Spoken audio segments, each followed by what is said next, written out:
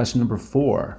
I want to label my diagram. This is my hypotenuse right down here. The A is the hypotenuse. This is our angle, so opposite the angle is the opposite side. The adjacent side is the side that's left over, which is right here. It's adjacent to this angle. It's beside the angle. I'm after the hypotenuse and I have the opposite. Opposite and hypotenuse is sine. We use a sine. I'm going to fill in what we know. The opposite is 52. The theta is 64. So sine of 64 is 52 over the hypotenuse, which is A. So I'm after A. I'm going to switch the A and the sine of 64. I'm going to replace each other. We have A is equal to 52 over the sine of 64. 52 divided by the sine of 64.